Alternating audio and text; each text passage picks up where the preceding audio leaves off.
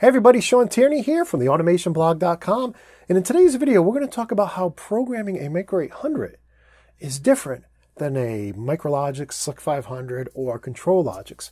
So let's go ahead and take a look at our program here inside of Connect Components Workbench.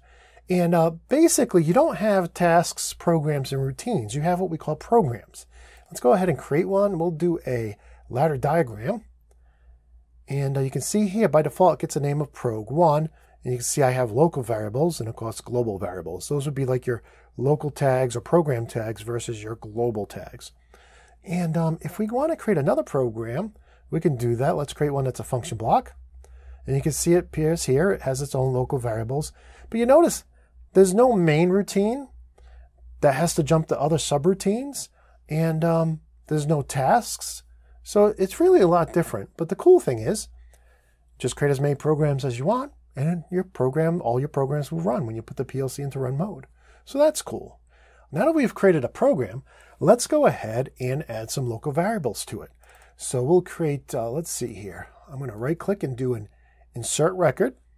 And I'm just going to call this my bool for a Boolean. And I will give it a data type of bool. So now I'll right click and insert another record. And we will call this my dint. And we will make it a double integer. And finally, we'll create one. Whoops, got to right click here, insert record. And we will call one called my real. Whoops. And we'll make it a type of real.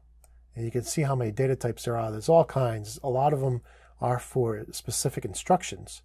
But you got all your basic ones up here at the top. So we want a real. Excellent. And so there are my local variables, which are only available to that program. And of course, I have my global variables, including I/O, which is available to all programs.